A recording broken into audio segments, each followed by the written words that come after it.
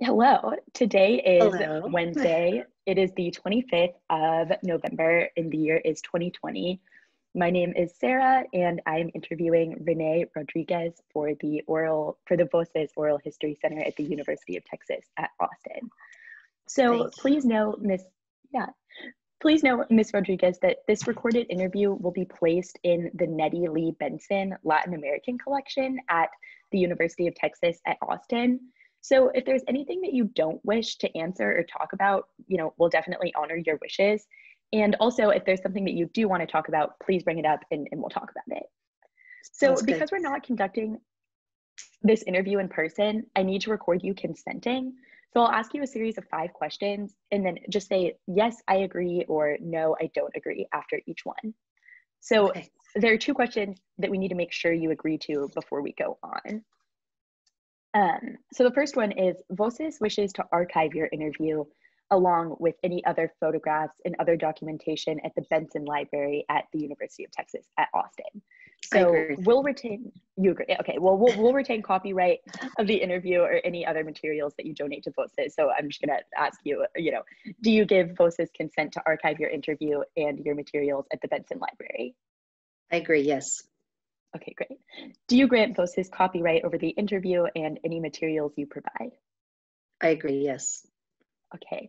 Do you agree to allow us to post this interview on the internet where it may be viewed by people all around the world? Yes, I agree. Okay. So we have some other questions in a pre-interview form that we've already filled out, and we use that information from the pre-interview form to help do the research. And the entire form is kept in a secure Voces server. So before we send it to the Benson, we'll strip out any contact information for your family or family members. So that won't be part of your public file. Your public file will only be accessible at the Benson Library. Do you wish for us to share the rest of your interview in your public file available to researchers at the Benson? Yes. Okay. And then on occasion, Voces receives requests from journalists who wish to contact our interview subjects. We will only deal with legitimate news outlets. So do you give consent for us to share your phone numbers or your email with journalists? Yes. Okay. Okay, that sounds good. Well, then with all of that sort of out of the way, we can go ahead and get started. Sounds good. So yeah. So just to sort of start, could you just tell me a little bit about yourself? Well, yes. First of all, I'm blessed to be alive and be here this morning to speak with you and the University of Texas in this wonderful, amazing program. I am 52 years old. I'm blessed to be 52. I am currently recovered now from COVID-19. As I said before, I'm also a terminal cancer survivor from 2014. And so that's why I'm so glad to see 52. I am by trade, all my life, I've been a professional fine art photographer graduating from high school in Texas City, Sam Houston State University, 1993 graduate with a Bachelor's of Arts in Fine Art Photography degree, and have pursued a life of just trying to go out there and make a difference like everybody. I'm currently about to start a beautiful brand new returned relationship in my life. That was part of recovering from COVID, which I'm embarking on this new phase very, very immediately. I'm the oldest of two. My brother, Robert R. Rodriguez, is almost 9 years younger than myself. And born and raised in Galveston, grew up in Texas City, Texas, and of two loving, beautiful parents. My father, Robert R. Rodriguez, has already passed last year. And, I'm just here to start and keep going, like all of us. And I'm here to just talk about that and, what my impact of survival hopefully can enhance and inspire anybody at this time. Yeah. Well, that's a great introduction. There's obviously a lot of different directions that I want to go and a lot of things I want to ask you about, sorry. But I guess, Thank you. you know, we can talk a little bit about your growing up. So could you tell me a little bit about your upbringing? Absolutely. Like I said, growing up, I was blessed to have both parents all my life. Very incredibly blessed to have a beautiful household, loving parents. My mom and dad were high school sweethearts at Ball High School in Galveston, and we're blessed to love each other for 54 years. My parents built a home in Texas City, Texas when I was 9. So I originally grew up going to Catholic school, St. Patrick's Catholic School in Galveston. And then when they built the home, I went to transition to public school in 4th grade. So that was a jolt on my life.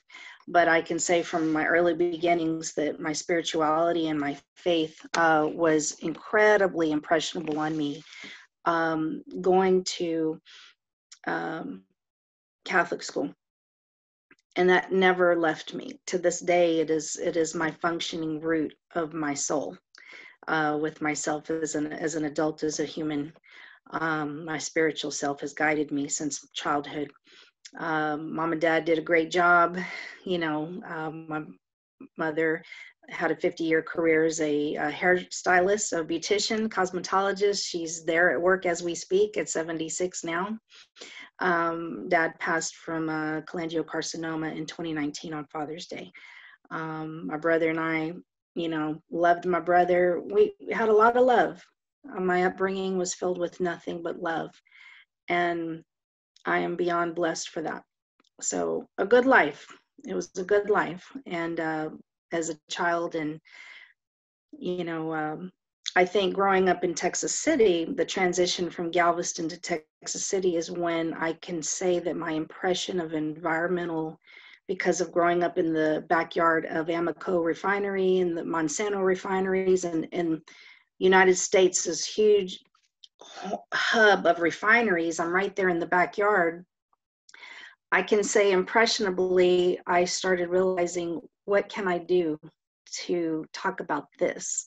So my voice growing up in the backyard as an observer, as a photographer, my eyes were made aware early of awareness, even when I didn't realize that was part of my life. Wow, that's really interesting. Yeah, I'd love to talk more about that. And again, I am sorry to hear about your dad, and thanks for Thank you. Talking about things like that. I appreciate that. Yeah, that's okay. He's with me here in this office. This is my father's office, so it couldn't be more fitting for me to have my father's tribute wall here in the background of his service, and my mom and dad's portrait of them. They're here with me, so. Yeah, that's really sweet. I love that picture. Thank you. Well, I'm interested in what you were kind of saying about some of the things that you were noticing about, Montesano, and things that you sort of noticed growing up that made you kind of inspired to do the things that you do today. If you want to talk a little bit about that. Sure. Well, my father was a self-taught photographer in Vietnam. Those are his boots on the wall there. And ironically, a high school art teacher at Texas City High School, my mind is blank on his name right now, drew those, my father's combat boots and his boonie hat. But when he came back from Vietnam, he dabbled in photography early on to pass his time and keep his mind right, as he shared, while he was in service in the war in 68, 69. And so his first purchase is my beginning, if you will, of a camera from a native while on a convoy in Vietnam.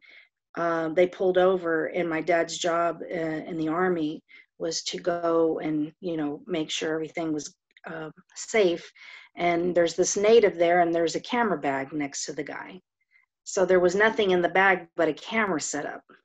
Ironically, my dad paid $20 for the whole kit. The lenses, the filters, the 35 millimeter Minolta camera, brings it home. And as a child, as a 4-year-old little girl, there I am playing with my dad's camera setup. Okay. He had Polaroid and everything. So my early beginnings of going into that question, forgive me for regressing further back, was literally the point of my life. My calling and my perspective has always been visionary. Okay, so my father's interest turned out to be my quest. Um, as a, I'm born with a beautiful, beautiful gift of vision. And through creativity, my mother's mother was a painter, and there's lots of artists in my mother's side. But so creativity is a gift, but vision has been my strongest gift. So as a child growing up in being impressioned by going to Catholic school and visually seeing, you know, every week going to my little catechism classes, I was enamored visually by the architecture of St. Patrick's Cathedral. The architecture opened up my mind, my vision. Going home and growing up in Texas City as a child, going to public school, the environment became my vision. Okay, so being in the backyard of these refineries, and then in Texas City, there's these poles that have sirens for, you know, warning signs. So that would go off. We had one right next to our house. So that always was, it opened up my vision of awareness. I can say Texas City sharpened me in my childhood. In my heart, it impressioned, what am I going to do when I grow up with my camera? Unbeknownst to me in my childhood, I was developing these modes of awareness.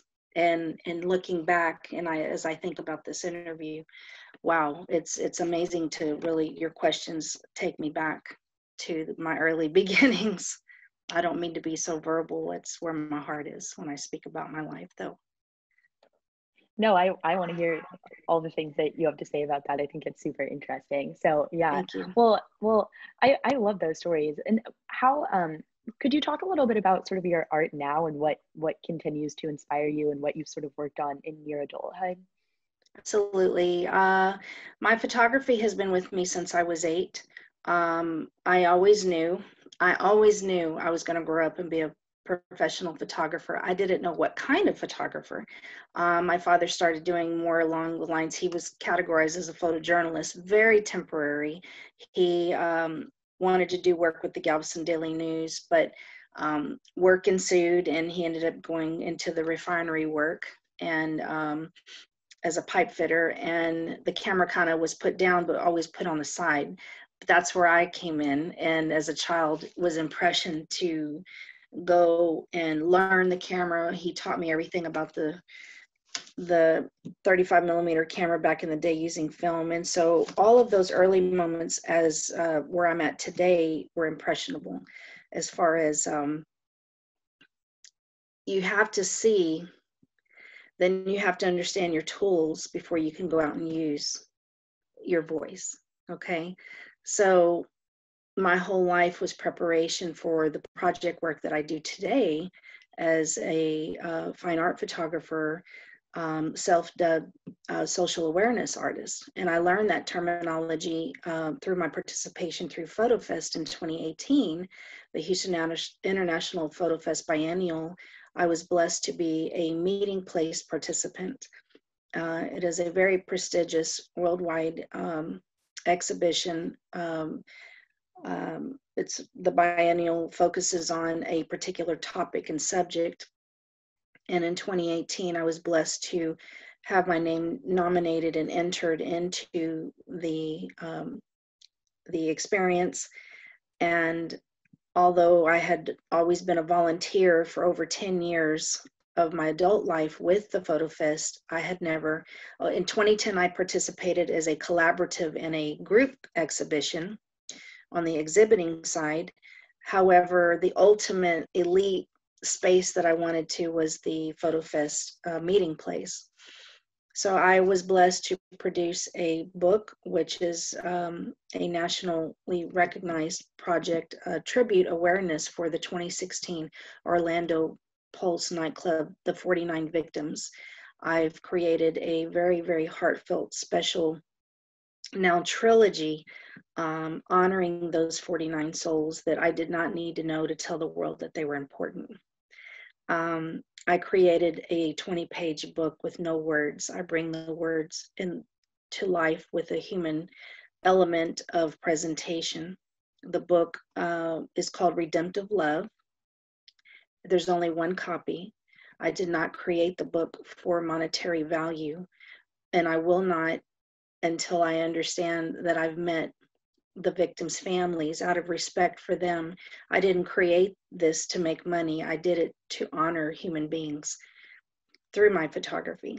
So an exhibit was created in Galveston called Viva Pulse, and it was shown at the Galveston Art Walk in 2016. That exhibit was then put to rest, and then a new exhibit I created called Pulsation in 2017 opened up the Strand Gallery from a very, very dear friend, Joey Caroga, who was the gallery owner in Galveston, and invited me to open up his brand new gallery, returning Viva Pulse. But instead, because I never show the same work twice, I prayed about it, and instead I created a 1-year anniversary to the day exhibit opening with almost 300 individuals. I invited the public to honor those 49 victims 1 year later. That has been put to rest, and now significantly, the book Redemptive Love was invited. One of my reviewers through the meeting place allowed me and invited me to the Museum of the Americas in Washington, D.C.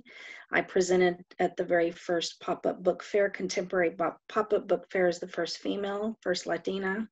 Incredibly honored, very, very, very proud of that opportunity to use my voice, not for me, not for my name, but to honor 49 individuals that died in Orlando. Okay, so the walk and the journey as a photographer, and I don't mean to be so verbal here, has been my biggest project to date. I did the commercial photography, I did the wedding photography, I did the gallery work photography. I've worked for the Dallas Cowboys through a subsidiary, not directly through a gallery that worked through the United Way, through special project work out of college, but in Dallas, Fort Worth. But the heart of my work, contemporary wise, currently has been this significant project that is just the beginning of where I'm going the remainder of my days with my work. I've also done 20 years administrative assistant work with the state of Texas through UTMB in Galveston, as well as MD Anderson Cancer Center. That ended in 2014 due to health purposes and reasons. And then in my blessed, unbelievable recovery, I then have transitioned to 5 years of private hospice caregiving. So my hats have been many, very unique, but they all still return me back to the camera. And now at this phase of life, I'm prepping to take the first 2/3 of the national project to the state of Texas in Austin with a pending solo exhibit that I have, because of COVID, turned my solo invitation at the Rotunda at the state capitol next June 2021 into a collaboration as a final trilogy tribute honoring those 49 souls. So that's a lot of around the world, but it's where I'm at. And it's been all over the place. My life has always been all over the place, but conceptually and visually, as I grow and as I learn and as I dive and die and resurrect in my journey as a human, as a female, as an artist, I try to tie it all back together. Yeah, well, that's amazing. That's amazing. Yeah, those are, very different career paths, but it seems like they're all kind of rooted in helping people too. So yeah, that's really interesting. Thank you. So I'm curious. Excuse me as I got to have the coffee. I hear you, me too. That is not a problem. Thank you. Excuse me. So you kind of mentioned COVID sort of disrupting some of your current sort of career plans. I'm curious, just kind of pivoting, I guess, to sort of talking about COVID a little bit. How did you first hear about COVID, and when was it that you sort of realized that this is actually something that's pretty serious? Could you talk a little bit about your sort of initial thoughts and realizations about it? Well, I was a private hospice caregiver at the time, at the beginning of this year, working, taking care of a gentleman who I loved very deeply, um, suffering from Alzheimer's. And of course, being in the household, private hospice caregiving in Sugar Land, Texas, is when the news started flashing. So I worked 7 days a week. I was working 61 hours a week, nonstop, 7 days a week. Well, excuse me, it was like Monday through Saturday, but with few hours off. And then also running back here to check on my mother every single weekend, spending time, just a day and a half, a night and a half with her, and then turning around and going back. But between this household and my patient's household is when COVID was just blasting the news at the beginning of the year. I did not have health benefits through that role, and I had a gap of no insurance for from 2018 to January. So when COVID was blasting the news, and then my boss at the time, crass educating themselves, you know, here we're in a household, we're in a family's household, all these things were, you know, like everyone, the world was racing, trying to figure out, what do we do? What do we get? What supplies do we need? That's kind of the initial piece of, like everybody, you know, everybody didn't understand what is going on. You know, things are flying off the shelves. How do we get alcohol? How do we get masks? How do we get gloves? How are we going to be protected in a household that's not ours? We have our own. It was chaos from the very beginning of this announcement. My experience and my exposure, like everybody's, was chaos. And until I acquired COVID. Yeah, totally. Well, I guess I have two questions. Do you remember like what time in the year it was that you sort of realized like, oh, this is actually going to be something that's pretty, you know, world changing? Immediately. Wow. Yeah. Immediately, Sarah, because instinctively, I roll my life, I'm rooted and I'm centered spiritually. So I feel everything. I feel it's like I'm a walking thermometer in my life. And when you're taking care of patients, although medicine was not my background medically, by trade, by certification, instinctively, because of what was supposed to be my demise in 2014 turned out to be my resurrection. And the way that I meditated in my wellness, in my recovery from the most horrific moments of my life, taking 2 years to come back and acclimate, God called me to private hospice caregiving. And I was blessed to sit with a 96-year-old lady who I didn't know, but I only knew her for less than 2 weeks, and she passed kind of with me. It was as if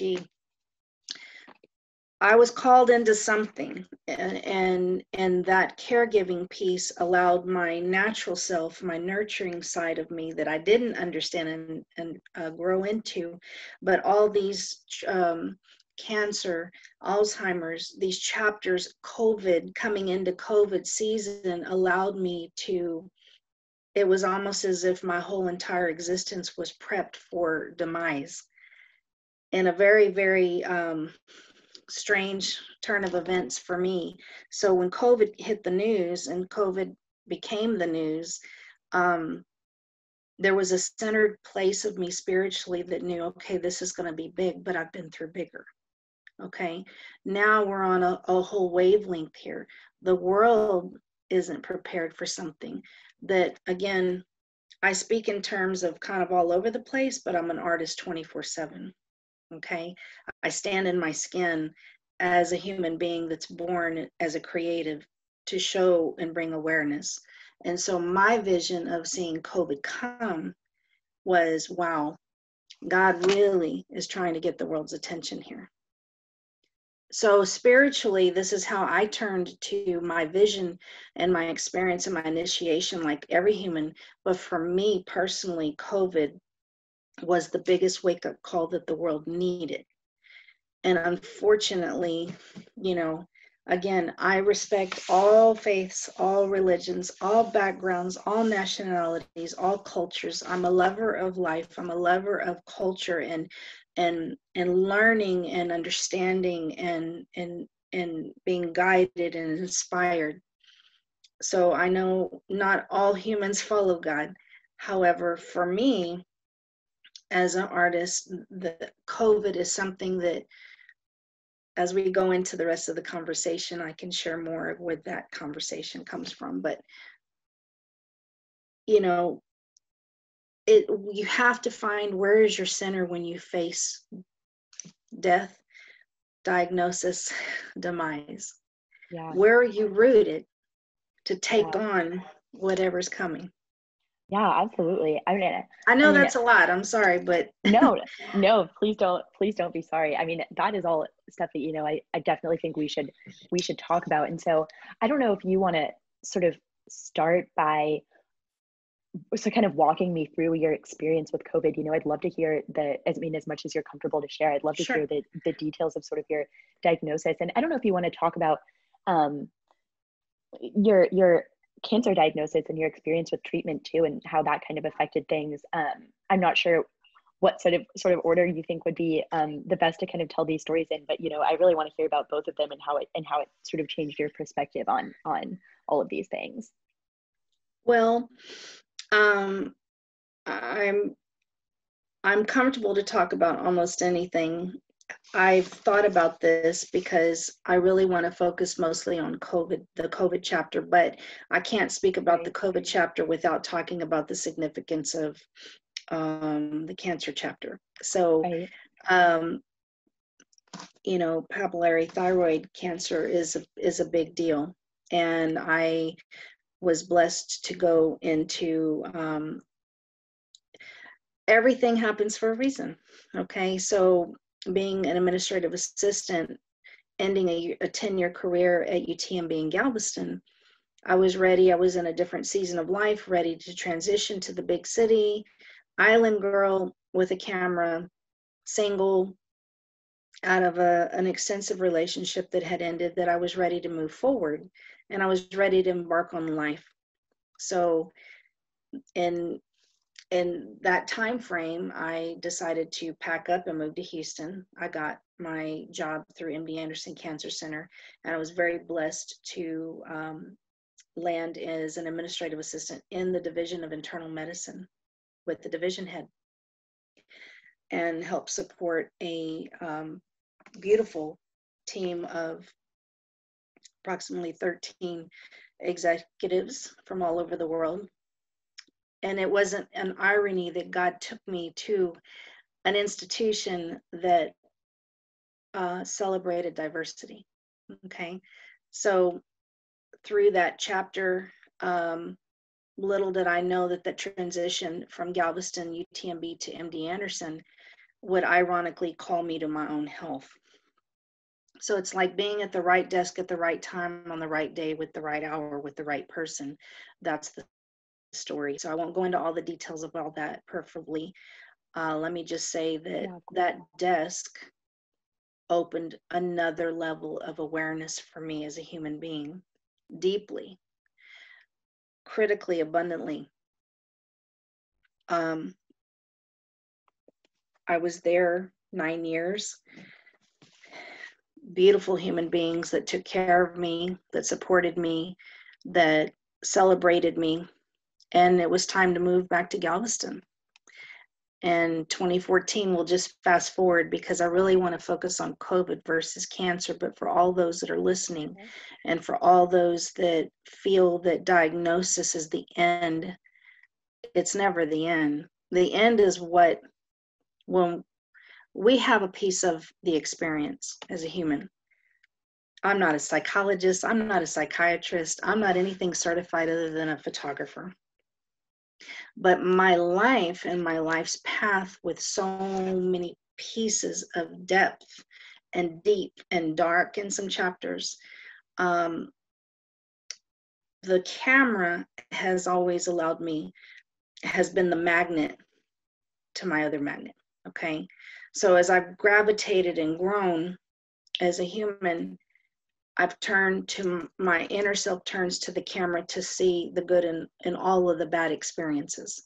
So through when I couldn't pick up the camera as a cancer patient, I just had the faith that I was in the right environment, that people who knew what they were doing were going to get me to where I needed to be. But we have to do the work too. So as a human, we have to also come to the game. And if cancer's the game, we got to come with our own strategy, mentally, emotionally, physically, spiritually.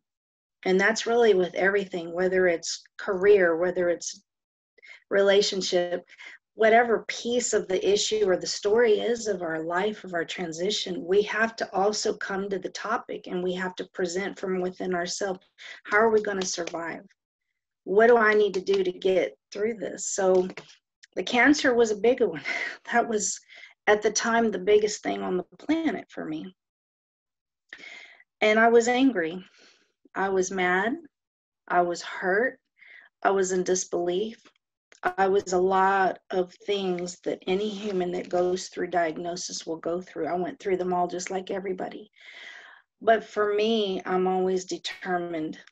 And there's a tenacity that I have that I know that I'm here for the higher calling, and I had to get through it. So when I packed up my stuff and myself and friends came and helped get me back to Galveston in 2014 to call it a day, I wasn't ready.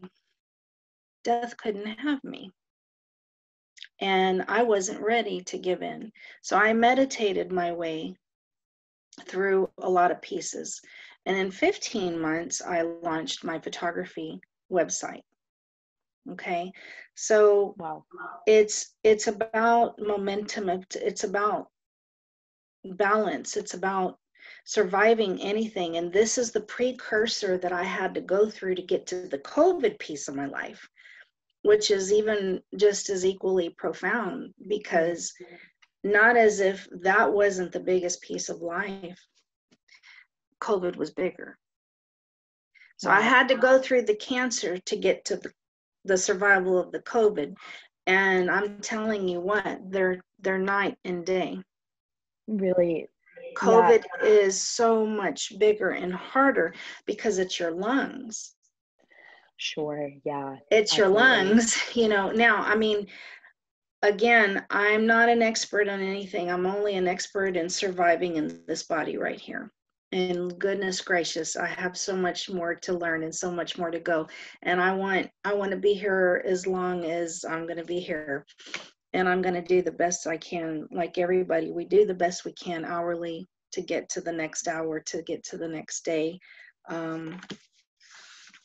I celebrate life. COVID is, which is why we're here and why your beautiful program has invited me to speak about this, is where I want to focus, because that I feel what I want to say about that deep experience on the exposure of COVID is huge. Right. Yeah. Well, I would, we want to hear all of the details about your experience and what you sort of took away from it. So whatever the things are that you think are really important for us to hear and share, that's definitely what we want to know about. And I'm interested too, just in kind of what your experience was like, like what symptoms you had and what you were feeling at the time. So yeah, if you want to just kind of talk about that Sure. as much as you want. Well, as I've shared about being a private hospice caregiver starting the year off, mind you, I'm coming off of a year, 2019 was the biggest beast, as if 2014 wasn't one. But what I've learned spiritually, and I'm going to always reference that in my dialogue, because it's who I am. It is my roots, and it's my balance in my life. So as the chapter of the cancer piece of life came and went, thank God there was a went. Okay. I mean, number one, I wasn't supposed to see 47 and I'm 52. Okay. So then I'm being called to private hospice caregiving. And who on the planet, for me, what I've ever thought I would have been called to a bedside of not one, but 4 human beings that were just beyond beautiful human beings, elderly people that I was called to be next to them. In 2019, my father received his diagnosis in March that he had stage 4 cholangiocarcinoma. He's a Vietnam veteran. He acquired it in Vietnam. That's a whole nother chapter, a whole nother story. But what I came to understand was the caregiving piece of my journey was the precursor to my father's experience. So here all along the line in the background, as we're coming into COVID for 2020, I'm going through all of these phases of preparation and preparation and preparation for survival and diving and dying to get to COVID. Okay. Fast forward, 2019 was a beast because I worked my 61 hours as a caregiver, rushing up and down Highway 6, still trying to help maintain my parents' experience with my own father's care. Along with my brother, nothing was possible without my beautiful, beloved brother, Robert Ryan. And we were a team. My mother, my brother, and I were a deep, fierce force team to help get my father through his experiences that we were running out of time. So 2019, with everything that it entailed for my father, and unfortunately he lost his battle way too soon. We found out in April he was gone in June. Okay. Then I handled mourning by overworking. So my body, in hindsight now, I can say this in November 2020, I just went to my primary care physician and my pulmonologist on the 23rd of November, and my lungs are 98% better. Wow, that's amazing. So we're talking a timeline that has just been like this, and my body has been through so much. So when I look in hindsight, maybe when the COVID symptoms started, when I had no insurance benefits for a couple of years. So my body was maxed out, like from head to toe. I don't know where anything is. I don't know what my blood works like. I don't know what's going on in my body other than I hurt everywhere 24/7. But I have learned to meditate through pain for 2 years of my life. I don't want to tell the whole world what my whole body's issues are, because I don't want to focus on issues other than the topic, but I'm a hot mess from head to toe, but I'm alive. And, 2019 beat me up. I've moved 8 times physically. Wow. I've literally moved 8 times as of Monday coming back from the valley. Since October of 2018, I have had 8 moves. I only own the contents of a few boxes that I moved in my car. I only have possessions mean nothing to me. I have a storage unit with the contents of my life that are bare necessities of what I require. My camera, my mother, my brother, and the love of my life who's coming into my life is all that I need. Okay. The rest, I got everything I need on me. Okay. My father, he witnessed the journey of the art piece. He taught me as a photographer. All of that, my family, my brothers support, everybody who knows and loves me. Going into COVID at the beginning of this year as a caregiver was profound because I was already exhausted. And now when I look back at COVID for me this year, I realize how horrible 2019 was on my body, my mind, my body, my spirit was already exhausted. So June 1 is when my health benefits kicked in. And I'm telling you, I was sliding into going to my first primary care, a brand new PCP doctor in Sugar Land to be checked out. Everything was falling apart on me. I was just, am I diabetic? Am I, all these things. I'm just meditating and I have nothing left to meditate because I'm so exhausted. Mm-hmm. So I came into COVID upside down and backwards. I don't know the dynamics of everybody's health with COVID. I just know that it's an upper respiratory situation. So I wake up on June 22nd to go to my appointment in Sugar Land. I leave my little rental efficiency rental in Rosenberg, Texas, where I was at for the longest chapter for nearly 10 months. I wake up and I wanted to be early on time for the physician. I get there to the doctor's office, and of all days, they have that Saharan dust storm going on over the area, over the city of Houston. Right, right. So I'm literally just get in my car, go to the physician. I get inside the car, I go into the building. So from the car, the house to the car to the building, that was my only experience as far as the outdoor air. My appointment's at 9 something in the morning. I get to her desk and I've already got major sinus trickle effect going on. Fast forward, Sarah, that day was the day that the world changed for me. Okay. So in a nutshell, I had basically, the symptoms for me that day were rapid. It was sinusitis going into the throat, draining my ears, and I felt bad. So they were doing lab work on me. They were trying to get all this stuff, oh girl, you're a mess. We got to get this test done. We got to get this test. It's been a couple of years. Let's start from where we're at. Let's just start from scratch. She goes, I'm going to send you to the lab. Well, it was busy in that clinic.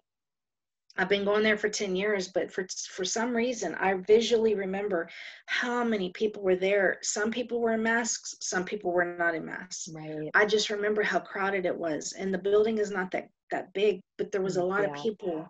And all I kept thinking is I don't feel well. So in a 4-hour time frame being at the clinic, here I am experiencing major transformation of like, my head's hurting me, like migraine, headache, that wouldn't go away. So fast forward to that day from 9 in the morning to 1 in the afternoon when I left.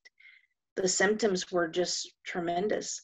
Before I left at 2 o'clock, I felt like, what's going on? I've only been here, but I don't feel well. Wow. So I leave by 4 o'clock. I get back to my little home, and by 5, unfortunately, I had some circumstances at the household. There was no hot water. There was just stuff going on. Anything that could happen, it was just wasn't the day. I had a window unit in the house. So there I am. I'm feeling hot, like something's happening. I don't feel well. I'm going to take a shower, but it's like cold water, and that cold water on my body with symptoms during the day. And then I went and laid down. By 6 o'clock, I felt like the flu was coming on me. Wow. This is in one day. Yeah, that's such a fast onset of in symptoms. One day, in less than 8 hours, I was like in full-fledged transformation physically. I got in the bed, but then the air conditioning unit, the air was hitting me. I had a cold shower. So I thought, oh man, that wasn't smart, but I didn't have any energy. I called my mother. My mom said, Renee, come to Dickinson, pack your stuff and come here and rest here. Right. Number one mistake. Yeah, it's so hard to know especially in those earlier stages, So the fast forward, I come to my mother's. I have all my clothes. By 9 o'clock the night on June 22nd, I'm having breathing problems. In less than 12 hours, I ended up calling the after hours clinic, and I let them know the after hours phone call. I said, something's not right. Never once, Sarah, did I think it was COVID. I wasn't in the mindset because I'm just going in my life. I'm working. The one day I go to the doctor's office on my very first day of my health insurance cover, again, God's timing. Talk about meticulous timing for God to present benefits to me. Yeah. Of the one day in my life in 2 years that I needed it most was on June 1st. June 22nd, it kicked in. Wow. And I fell apart on June 22nd. That's the truth. So I make it here and I'm letting them know something's not right. Nobody had the conversation of COVID with me. Not one person. I said, look, I feel like I'm in full blown upper respiratory chest cold. I need some antibiotics called in for me or whatever we got to do. I stayed here for 5 days and I progressively got worse with fever.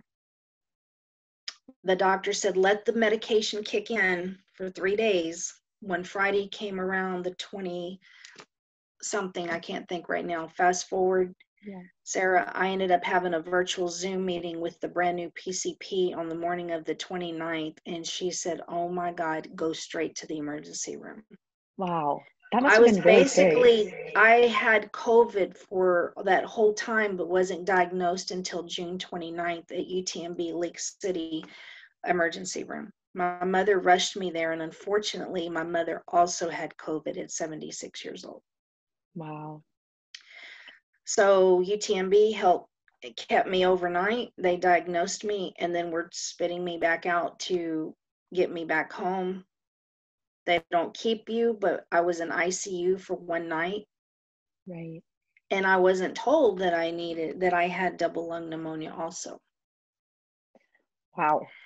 So on June 29th, I spend the night there. On June 30th, my mother picks me up at the hospital, brings me home, and she's got all my stuff packed at the garage. I got to go back to Rosenberg.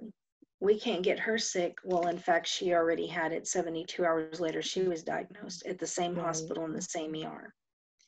Neither one of us knew we had double lung pneumonia. Wow. So I go home to Rosenberg, and I suffered horribly by myself in my little home, in my one-room efficiency, 400 square foot efficiency in Rosenberg. And I literally knew I was in trouble at that time. It was an upper respiratory situation. I didn't know I had double lung pneumonia. So my fever was spiking high, low, high, low, high, low. And I actually found on my cell phone, I found yesterday on this, a screenshot on my notepad in this phone. I still have, which I want to use in an exhibit in the future when I have a COVID awareness exhibit celebrating this story and everybody. I kept a screenshot of all of my times and all of my temperatures, and I have a whole page. And it's really unbelievable when I look back as an observer and I see what that 3 days of my life was. And I almost died in my little space. By Friday, July 3rd, I couldn't breathe. There was no air coming in. I was passing out. I was getting black spots. I was seeing black spots, and I knew seriously, I was in serious trouble. I was gasping for air on that morning, and I called Rosenberg EMS, and I said I needed an ambulance ASAP. I was going out. I was checking out. And Wow. all along, it was my meditation practice that helped me survive that day of life. All those years of being stubborn caught up with me and helped me survive. I knew, and my father had always taught me how to calm my own heartbeats down by breathing. And in your mind, you have to relax through an asthma attack. Calm your breathing down. And I calmed myself down as I waited and counted for EMS to show up. And they rushed to me on July 3rd, and I was going into full-blown upper respiratory chest failure. Wow. So you were alone in that moment when you I were was called alone. and they came. I had God, though. I had God. And this necklace that I wear, I held on to it. I wouldn't let go of it. It was my only thing I was holding on to that morning by myself. And I was leaning against my door, and I unlocked the door. There was some dogs on site, and I said, I cannot get away from the door, because if I'm not going down, because if I do, at least I'm at the door for them. Right. That's how fast that day of life that COVID was working in my body. But my mindset wasn't letting go of God for me. Okay, so fast forward to that morning. Here comes EMS. Here comes all the paramedics. There was 8 people trying to get my big girl self on a stretcher through a backyard, through rain and mud and mosquitoes, and oh my word, down 59. We get to Methodist emergency room, and I'll never forget seeing through the glass window, and they're shoving adrenaline in me, oxygen in me. My O2 was incredibly low, and I couldn't really hear. My hearing kind of was like the pressure was so tremendous in my head, and I was seeing movement, but I was like inside of my head, everything was in slow motion, and all I was doing was watching the cars down 59 as I was being rushed. And I heard the girl talking, but I don't know really what she said. And I was just telling God, hold me, hold me. I'm not letting go. I'm not ready. I can do this. And I knew I was okay because I was with professionals. Okay. So when I get to the emergency room, there is a line, there is a caravan of emergency ambulances that we were surpassing, and they were calling. And when we got into the ER, now I'm up on the stretcher and they're running with me at this point. And again, everything is in slow motion. And I literally saw it was like a concert, but inside the entire floor of the Methodist emergency room here on 59 in Sugar Land, the whole room was full of stretchers with their EMS, all these patients waiting. I beat every single one of them, and they got me into a room. That's how bad it was. Wow. Wow. Do you This think was on July 3rd? Yeah. Did you notice that the hospital was full of sort of patients being treated for COVID too? My EMS girl told me these are all COVID patients. Wow. And she says, we're getting you in. She wouldn't let go of me. This, bless her heart, I can't think of her name right now, but she was Hispanic and she was just fierce. And she said, not today. She says, I got a good rate. You know, like she took such pride, which is why as a photographer, there are so many people that I want to thank. And I want to use my invitation to exhibit in Austin ultimately to bring awareness to the healthcare providers, because the next piece of what I wish to say, and forgive me, Sarah, for being so verbal, no, I is even definitely bigger. So I get into the room, they immediately get me in. The chief of staff doctor comes in, the pulmonologist comes in, and he's slapping his hands real hard, like snapping me out of it. Because I guess I was wondering, why is he doing that? But in my moments, I wasn't so coherent.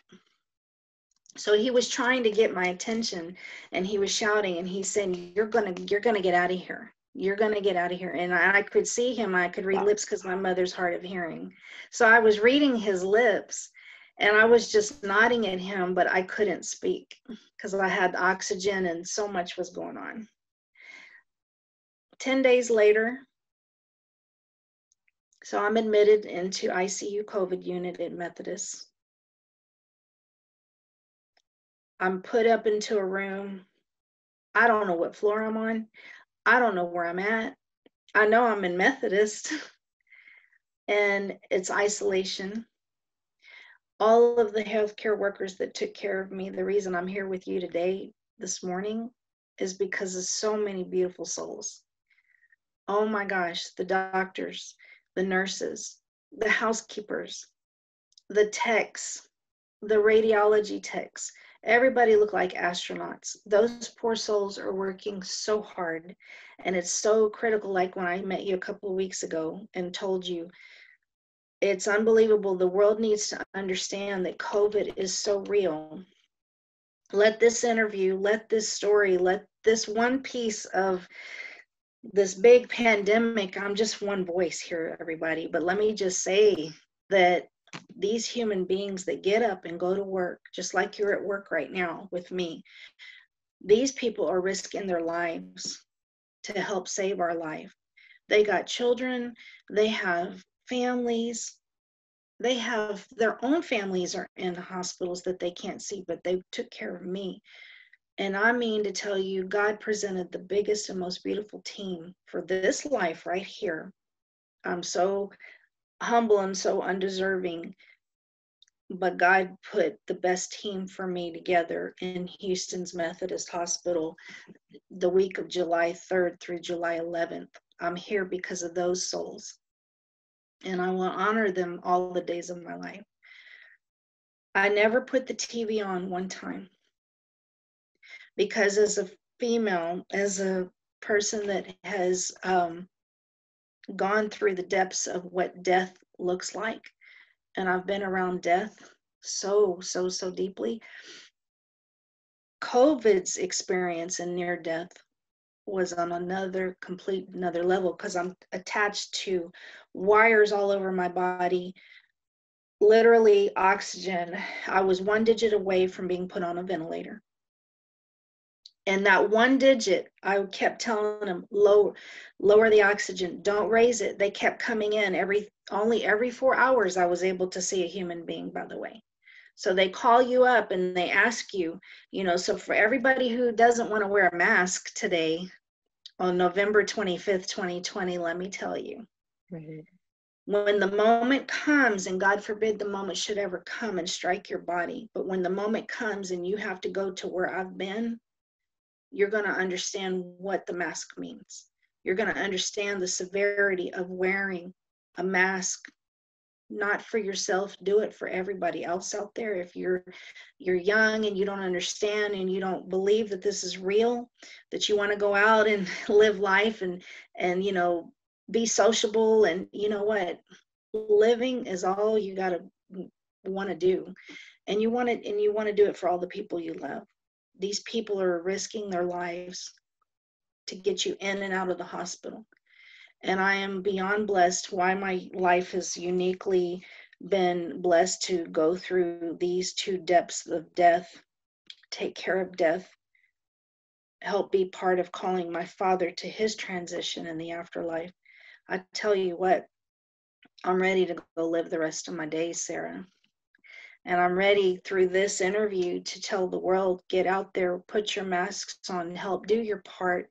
In those that week of life in the hospital room that I did not look at social media, I refused to look at TV.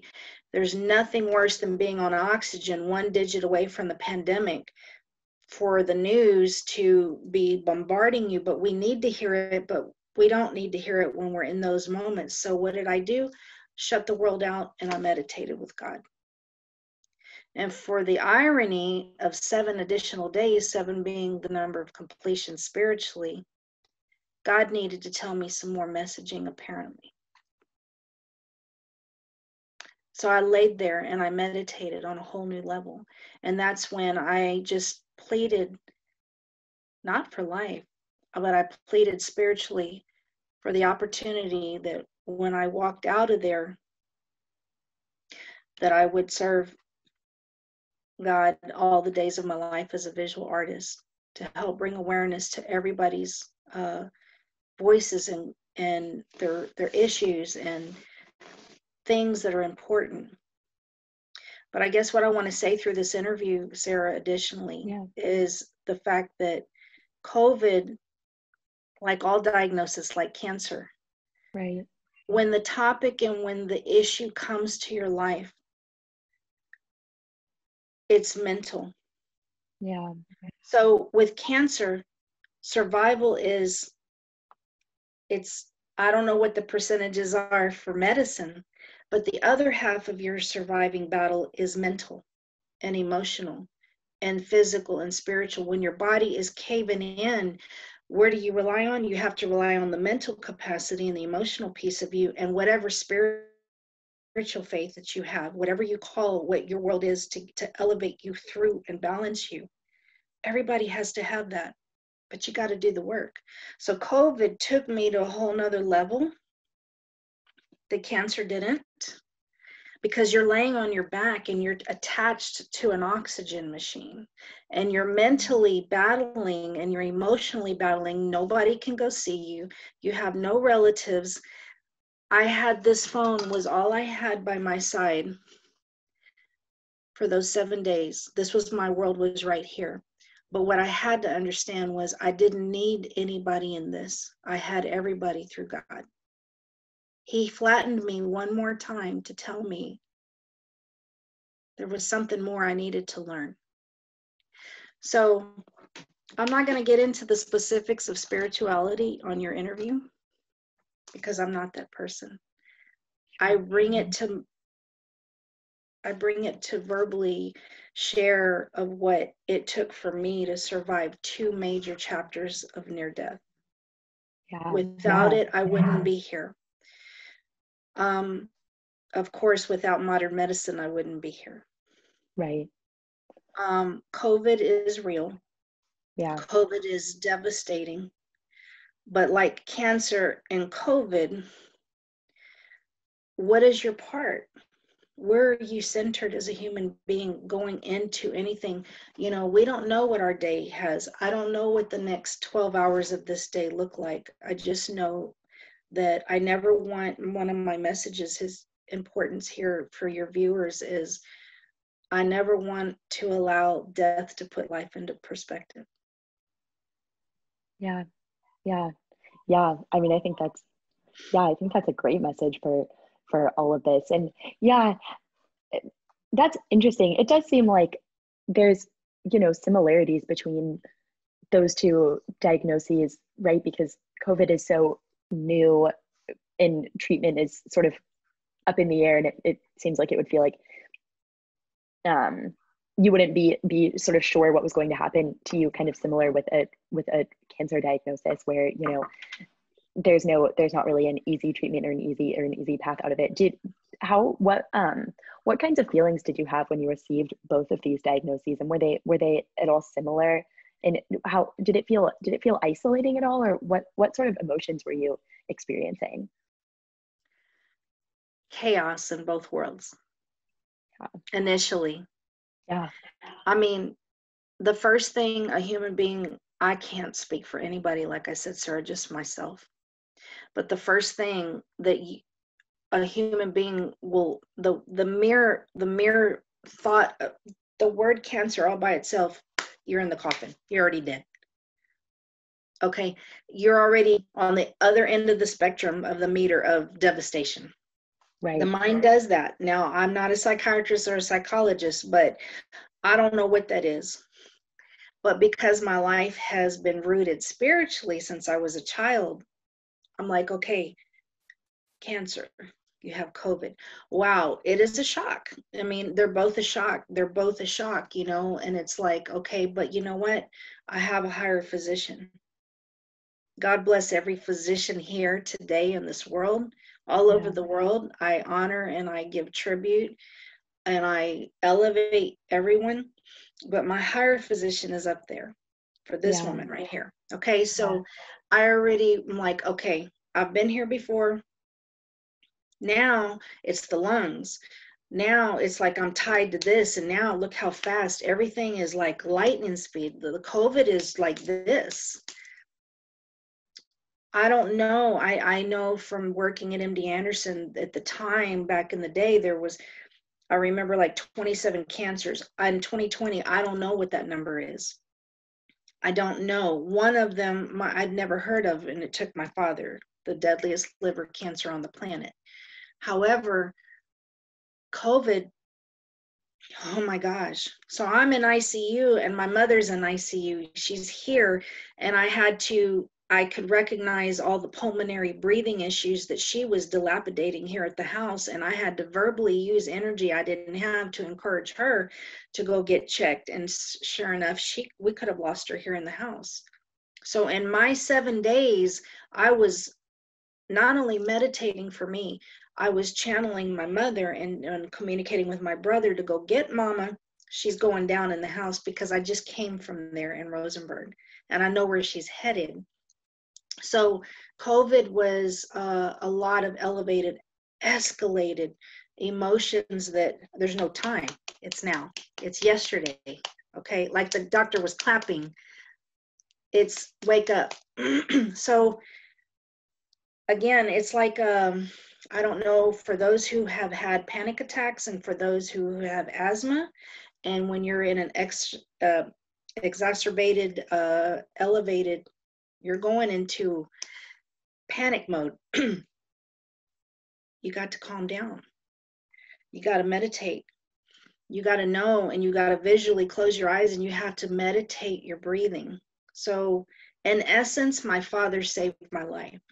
Again, my biological father, when he taught me when I was younger how to calm my heart rate down, I remembered that, and I practiced that, and have beautiful souls in my life that they know that I've had asthma and bronchitis issues. And so that if I'm in an attack mode and I need somebody on the other end of the phone, you better have a lifeline person that knows when they hear you, don't panic. Calm down, because panicking closes up the lungs even harder.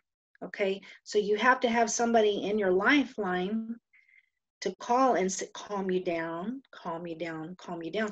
But when you don't have anybody, and there's millions of people, Sarah, that have no one, or thousands of people that have no one, and that are going to go through COVID. And I guess I want this interview, other than my jibber jabber, the biggest message is I want to remind everybody, calm down. Calm down. We have all of the tools that we need to survive as a human being. We're presented with everything we need to survive, mind, body, spirit. When our body is failing us, we have our mind. Maybe our mind is failing us and we can't direct the rest. That's a different story. I can't go into that. I don't know that life. But I know for all of us that have this, we have to calm down the rest of this, the body, mentally, focus. Again, I'm not a medical professional on any level. I only know what it took for myself to survive 2 major overhaul, life-changing episodes that were near death, at death's door, seconds away in both chapters. And for whatever reason, God has called me to still be here. I've got friends that, out of love, they joke with me, you've passed up your 9 cat lives. I don't take it for granted. I can laugh about things, but there's nothing funny, but I have to make light of the circumstance, and I'm so blessed. Right. Then there's a reason I'm supposed to be here. There's a reason that I'm supposed to be on your interview. There's a reason I'm supposed to, hopefully something I have to say will strike somebody. Somebody needs to hear these words. I don't know what. I know hopefully I'm making some sense somewhere. Yeah, well, I think you're making a lot of sense. I think this is Thank you, Sarah. Yeah, this is really important for people to hear. I want to talk a little bit about, I remember when we talked last time, you told some stories about some of the healthcare professionals that were taking care of you. I remember one story in particular you told about a doctor who almost fainted when he was taking care of you. Could you tell that story? Bless his heart. He actually, I'm sorry, I don't think he was a doctor. He was a tech. Okay. He was a tech. He wasn't, I'm sorry, it wasn't, I stand corrected. He was not a physician. He was a respiratory therapist. So I don't know if he was a doctor. I don't know if they're doctors, but he came to me, and bless his heart, he was young. And he was one of at least 3 staff members. Thank goodness I would never say names. I don't remember their names, unfortunately, but bless his heart, they were fatigued. They were exhausted. And I witnessed bedside, the very immediately once I was put into the room, the level, I mean, we're talking astronaut uniforms that these poor souls are wearing to work in. They are bubbled out like if you're like in a high level governmental shutdown situation with the glass shield, the helmet hat, the hose and everything, the pack, the air pack and the gloves, and they're so hot. And then some that don't even have that capacity to wear that type of protection. They have just the gowns, their triple, double, the gloves, their wristbands. I mean, every piece of sealing their body for coming in to take care of you. So they're hot. You see the fatigue on their face, all the healthcare workers, even the housekeeping lady. Oh my gosh, but this one particular fella, he came in the morning and oh my gosh, he just leaned, he brought the machine and And I could just see his mannerisms because I feel everything. His mannerisms just were not on par. And I could tell from the moment he entered, he was almost, bless his heart, he just wasn't at the energy level he needed to be at. And in no shape or form calling out anybody at that facility. The bottom line is that individual, I just said, he was so full of sweat. And I asked him, and I put my hand on his wrist, and I said, dear, I need you to be strong because I need you today. Ain't nobody gonna go down at this bedside. If I'm not, you're not. And I'm like, I need you to just breathe. It's okay. That caregiver in me came out of me bedside, and I don't know why, and I didn't mind it. I have no problem with it. There was no complaint. I felt so bad for this person that was there to take care of me, that it's like, what on earth? You're exhausted, fella. Catch your breath. It's okay. And I appreciate you. And I told him, I said, I want you to know how deeply grateful I am. You're in my room for me today, but you're not going down. Just like I'm not going to go down, you're not going to go down today. Okay. So I said, catch your breath, snap out of it, go get some water. I'm okay. I'm alive right now. I'm alive right now, but I need you to get well because I need you. And Right. I was able to talk to him, and I was talking to myself at the same time. And I didn't Yeah. realize you really remembered that story, but it was a very real moment, you know. And it Yeah. wasn't just him. There were females that the fatigue is tremendous. They're working 16, 17, 18 hours, some of them, Yeah. and they're exhausted. Yeah. I love those And stories. Sorry, please it's continue. okay. That's okay. Oh, yeah, I was just gonna say, yeah, I love those stories of like you said earlier, kind of when you were first brought into the emergency room and the doctor was kind of shaking you and how did that affect you, those sort of like really personal, like interpersonal moments between you and the caregivers? Very personal, very impressionable. So in the moments that I couldn't hear, but I could see all this motion going on around me, I was aware that, wow, I'm in bad shape because I can't hear. I'm in real bad shape because so many were coming and flooding me so quickly. And this guy is just beating his hands like this. And this pulmonologist, oh my word, oh my stars. I give my whole life to this man on this earth. He's the one that snapped me out of it because visually, because I'm a visionary. That pounding of his hand is what I saw. That inspired me. Okay, here's somebody I don't know, and he's so passionately trying to get my attention to snap out of this and to hold on, and that I'm going to walk out. That is what I saw. And as a photographer, I see everything. That experience of that healthcare worker giving me himself, that was everything to me. You know, I spent 19 years as an administrative assistant between UTMB and MD Anderson. And even though I wasn't on the floor with patients, I mean to tell you, that other piece of my life outside of photography, customer service, through that type of work, which is what I live for. I love helping. That's why I was in it so long. It wasn't just a job and to pay the bills and then I could be the photographer on this side of my life. It's what I love. I love helping. And that piece of life, when you have to be a patient, which I've been a patient for so many years now on 2 different levels and then some in between. I always have said, and I even worked at UTMB School of Medicine and the UTMB admissions office for School of Medicine in Old Red in Galveston, Texas.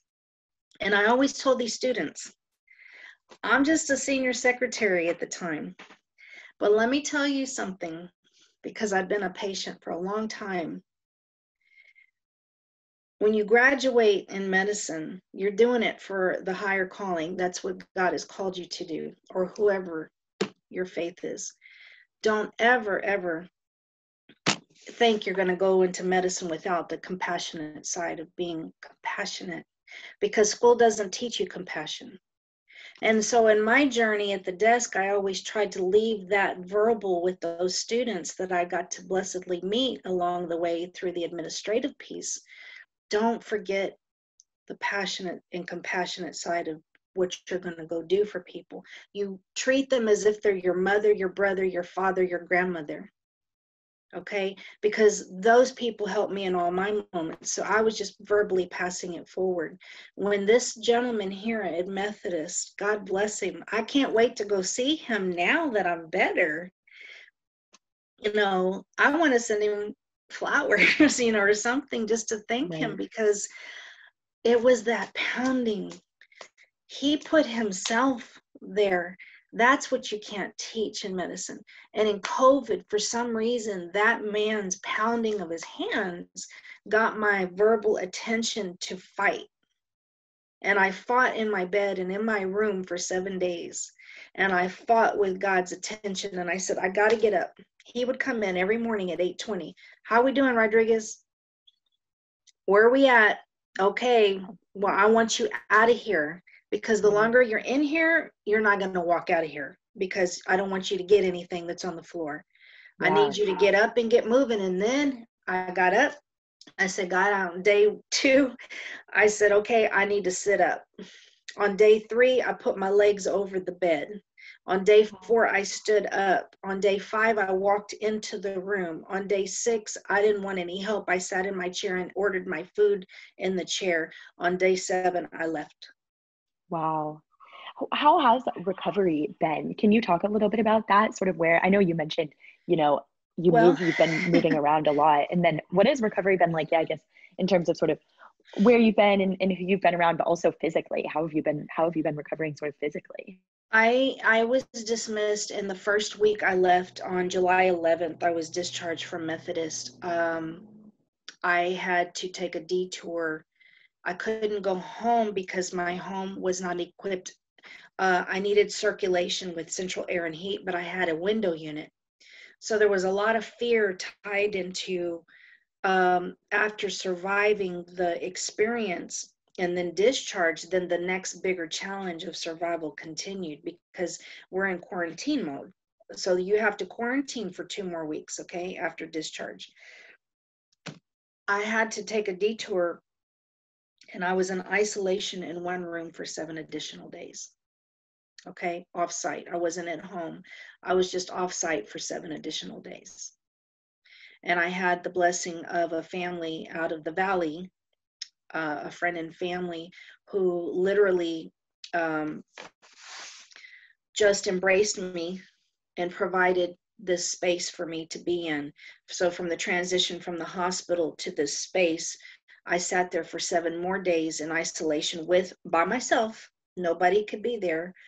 And then I also had food delivered to me to the door. I had friends DoorDash me food, and I was provided for. Again, it took a village. Okay, Sarah, survival is all encompassing. Survival starts with you here. Okay, it starts with whatever spiritual foundation and tether that you want to hold on to and never let go of, and then the rest is environmentally your family, your friends, your support behind it. Surviving takes work, but if you have the mind and the heart, you're going to live. I can't explain. Unfortunately, Daddy didn't have that opportunity. His body failed him, but his mind was there and his heart was there. Okay. Everybody's dynamic of near death is going to always be different, obviously, as a human being. But that village that I had of coming out of the hospital and transition for 1 week was hard, because I didn't have the 24-hour attention. So it was incredible high anxiety.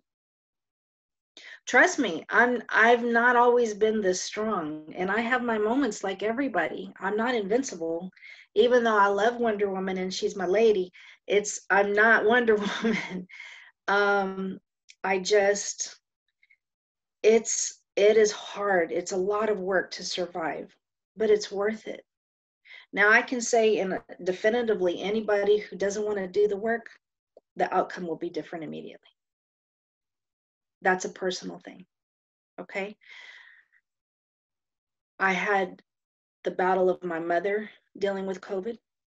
I was estranged from every human being. I was no longer with the 24/7 of my team. I was already going into like an emotional detachment of not having my team there that was in the hospital.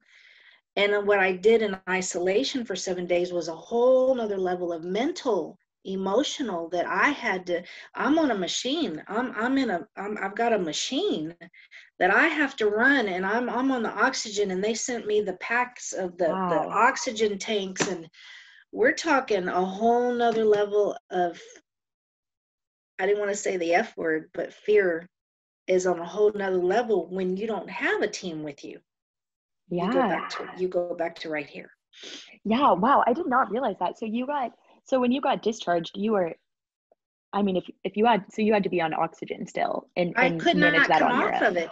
I mean, Wow. technically, you have to be on it. I told myself, I can't do this. You can't shower. You can't go to the restroom. You can't do Right. anything because you're tethered to a machine. And then Right. if you have to leave, you have a backpack to a Right. portable. And that oxygen stuff just scared the heck out of me. And I didn't want that. So I mentally told myself, I'm going to overcome this. I can't leave this room. I want to be off the oxygen before I leave this room because I don't want to live like this anymore. All I knew, Sarah, is that oxygen means that my body's not breathing by itself. That's not good. Right. Right. I can't live like that. Yeah. I got too much stuff to do in my life. I didn't come this far to get to survive on an oxygen machine. So again, that's where that internal survival, your whole life is coming into play, into a circumstance, into a crisis. Basically, humans are already prepping all their life for a crisis. What do you do when the crisis gets here? Well, you got to breathe.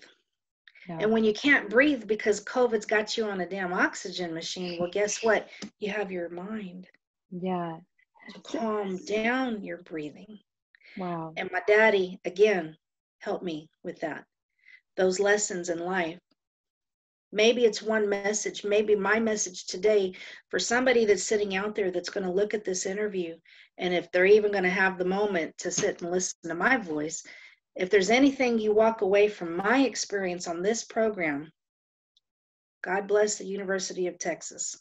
And God bless your whole staff and the founder of this vision, of this project, to have an opportunity to say what, remember this, breathe, just breathe. Just calm down, slow your roll, breathe. It's one step at a time. It's 1 hour at a time. Nothing is immediate. Don't go put yourself in a coffin because you hear this, because fear will kick in. For me, fear is the devil. That's the opposite end of who I am as a human being. So spiritually, for myself, I learned that I'm already taken care of. I have all the tools I need. I need to slow my thoughts down so that I can get through the steps and the process of what's coming. Digest things. Don't manifest things negatively. Listen to what people have to say. Knowledge is power. Everything's going to be okay. It's a process.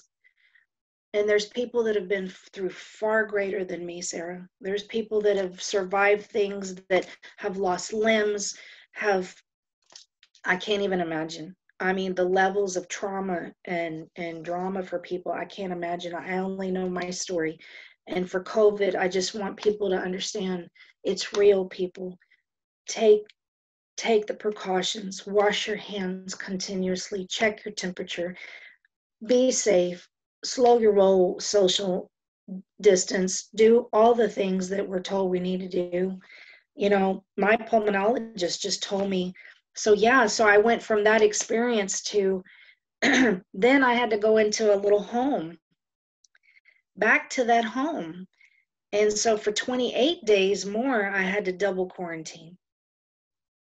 I had to schedule my own COVID retesting twice with UTMB in Rosenberg.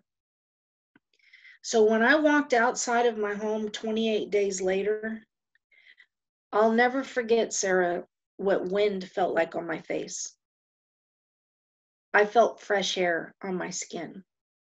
I had a former hairdresser and her husband and brand new newborn baby from the other side of Houston make me homemade soup, buy me some, all like this whole little care package kit of Gatorade and water and brownies and the soup. And they drove all the way across the city of Houston and put it on my car trunk for me because they couldn't get out of the vehicle, and they delivered me a care package.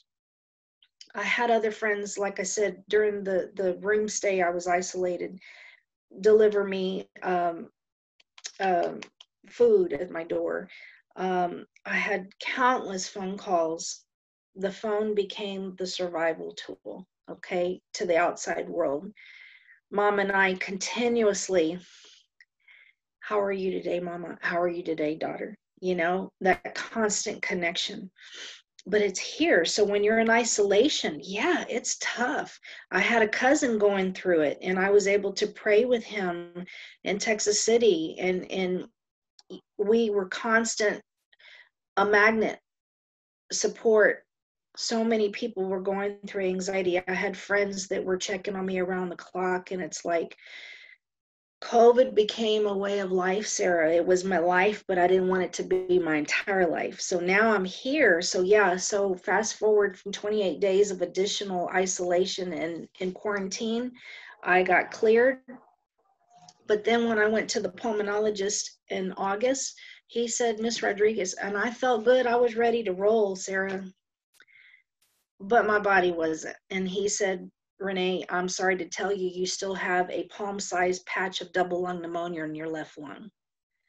What a jolt. I don't hear you, but it's sorry, okay. I'm just So that was a shock. That was a wow. shock, and that just let me know. So when I went into from the hospital to the room, and I was still on oxygen, Right. I weaned myself in 72 hours from the machine. Wow. Too soon, but it wasn't a contributor to, because I was on all that. I had like 7 antibiotics. I have a photograph because of course I documented my whole experience as a photographer. Right. From the ER, from the transport on the gurney, I was taking photographs. Wow. Even though I was not coherent. Right. I have my shoes, and I have Highway 59, a visual. I have inside of the room, I have a chronological visual of my moments. One shot, one, it's all it takes is one image. And I put for breakfast every morning, I prepared my own breakfast, and I had an entire desk of medications that was my breakfast for first of all. So I wanted people to see what COVID looks like, what it was every day to survive, to get to where I'm at today. Okay. Inhalers, supplements, antibiotics, my stars. I had people that it took a team and a village to go get the pharmacy to deliver it to me, to go get the groceries to deliver it to me, to make the food to deliver it to me. It took a village, Sarah, to get me to your desk today. So when they told me that I had that patch of pneumonia, and he said, you need another 45 to 60 days of recovery, go be still somewhere. Well, little did I know, because I lost my job as a caregiver. Right. I've not worked since June 22nd, Sarah. Wow. Praise God for pandemic unemployment. Right. I'm not ashamed to say, No. for the first time in my life, you know, resources are critical. It's difficult. It has been horrible. I lost my home. Right. I lost my space, but I have my life. Yeah. And I have me to start all over again. And I've had a lot of agains, but I'm here to do it again. And you know what? All that stuff comes over time, and that's all fixable. Jobs are fixable. Yeah. Career is fixable. as long as you have your life. So I was blessed to go stay and be very still in Brownsville, Texas, in a home, a beautiful mansion. And I had some wonderful people who took care of me. And all I did was get bigger. And everything is wonderful in Brownsville. It's healthy. And I was still for those extra 45 to 60 days. So from September 1st through Monday, the 20th, or whatever day Monday was, I recovered. And I dived spiritually. So for September, I slept for 1 month. I slept for 30 days. Wow. I was still, I did nothing. I was a sloth. Yeah. I rested. October, I started coming back to life. And I started saying, okay, it's time to get busy. November's here. I'm glad to be back home at my mother's. I'm glad to see her. I've seen my brother. I can't wait to start my love life again. It's here. Yeah. And I'm ready to go out and be the best version of a human being, of myself, with this second new beginning and new rebirth. I'm blessed to tell the world what my story, my only version of, my journey with COVID. And what I wanted to say and be part of this project is that devastation doesn't have to look devastating. I want to be that one human to show the world, guess what? It was hard, deeply hard, Right. mentally, emotionally, physically, spiritually hard. But no matter if it's cancer, divorce, separation, career ending, whatever the topic is, it doesn't have to end that way. You're going to go through it, but what your perspective is how you're going to get through it. Yeah. I mean, wow, that's all. I mean, you've had like an incredible life story. I guess I'll ask you one more thing. I mean, you talked about kind of losing your job as a result of all of this, and I know that's something that's a lot of people have experienced, kind of losing their job. I saw it, I think more people than ever experiencing things like food insecurity and things like that. How is the pandemic and your personal experience with COVID sort of shaped your perception of those kinds of things going on in the world, and I mean especially in our country? Oh my gosh, talk about transition and all that 2019 has been for us all in humanity. For me personally, I lost my roof. In essence, I lost my job to sustain, because physically I have not been able to go out and embark. I mean, I just went on the 23rd. So from June 22nd to November 23rd, I've been under, doctor's care. Pardon. Excuse me. Bless you. No, don't worry. Excuse me 1 moment.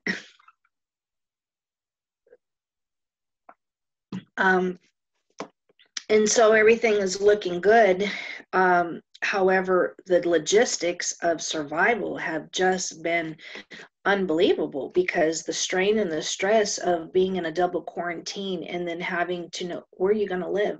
Where are you going to go? I couldn't come to my mother's because she was also in quarantine. I couldn't infect anybody else. So to have the blessings of having a human being in Brownsville who decides to open their door to somebody recovering from COVID was profound. That's all God. So being at ground zero at 52, I can only say, praise God. I wasn't blessed to have children of my own physically. However, I always wanted children, and I've been an honorary mother many times through chapters, praise God. But I can't even imagine going through what I just went through and having children to provide for, and school. And my mind just explodes to think what parents have had to do. And I'm just by myself. but I'm still a lot of responsibility because I have all of these health circumstances, but yet I've always tried my best to overcome and do everything on my own. But we have moments, and this was one of them, where you're so vulnerable and you're so in need that you need, and it's okay. And I guess I also want to share that with your viewers, is that there's no shame in needing resource assistance. Thank you for the state of Texas, that in the United States, that we are in a country that we have something. It's not always going to be everything, but it's something to get by. And I'm telling you, from every chapter, all the companies, my car company, my insurance, you know, everything that has been hard, thank you, God, that I had some form of something to get by. Of course, the times are hard. Of course, I'm still in great. What am I going to do next? I'm going into a new chapter, and I've got to come to the door, and there's no pressure there, but I put the pressure on me. And, you know, we have to take those steps, and we'll get there. But at least I have my life to go take the steps all over again. So yes, you know, the basic necessities that COVID shuts the body down. And I'm just one story for your program, Sarah, but just to say that, wow, COVID wants to come out and it's here to slay. But guess what? If COVID should come to your life, you already have a sword. And whoever you believe in, like I said, I respect all faiths and all cultures. Whoever your higher self is that you believe in, you're covered. You got this. You have to be comfortable, and you have to have faith that you're going to get through. Faith versus fear. Okay. So yeah, the necessities were the biggest piece that were hard for me to digest. That COVID, you know, it's coming in. It's not only attacking your body, but then here comes the job. Here comes the food. Yeah. You know, food stamps. I'm not ashamed to say I had to be on them. Thank you, God, for the benefits. Thank you, Lord, for the moments. And, you know, I had something. He provides. Okay. You know, and I'm a big advocate for anybody and everybody that, you know, we're in a country, and with all the transition that the United States went through in 2019, my gosh, as if COVID wasn't enough. Now, I'm not a politician. I'm not going to put any of my beliefs on that, but because I was a recipient of being a citizen during COVID, I'm so grateful that I live in a country. I don't care what side of the country. I don't care what chapter, anybody, red or blue. I'm a human being, and I'm grateful that I was in a country during COVID that provided some benefits to me, that I had something. I'm so grateful. Okay, so every crisis is going to bring crisis. Again, it's perspective. So yeah, I've lost all of that, but I didn't lose my life. Right. Yeah. And I'm excited that I'm going to get to go embark on what is next for me, you know? Yeah. That's a great point, that crisis brings crisis. Yeah. I mean, I think this is a good kind of stopping point, you know, but if there's anything that you want to add about your experience, or if there's sort of anything that you want people to hear before we sort of wrap things up, you know, we definitely want to hear it. I want to, once again, Sarah, I want to thank you, the University of Texas, the Voces program. I think what an incredible concept. My artist self congratulates the founder, the visionary of behind this, to give Americans, to give myself, to give any man, woman opportunity to use their voice, to tell their story. I mean, I am beyond blessed to survive to tell a story, first of all, not once, but twice. Okay. I don't want to be 3 times a lady. I'm going to work really hard on taking care of myself on so many capacities. But if in fact God should call me later today or tomorrow or whatever the circumstances are, I know that I was given a platform through y'all's program, and thank God for the state of Texas and you guys, and you as a reporter and interviewing. Thank you for your voice and for you listening to me.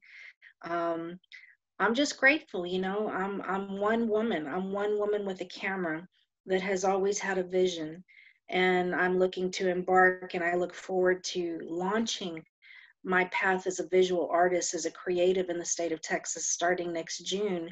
And this pending, there's a lot of steps still to get to this place, but it's a collaboration honoring the 49 souls of the 2016 Pulse nightclub tragedy. We're going to escalate and elevate their names as a group, God willing, in June of next year, 2021, in the Rotunda for 7 to 10 days, God willing. Again, it's not official, but it's in motion. I declare it already.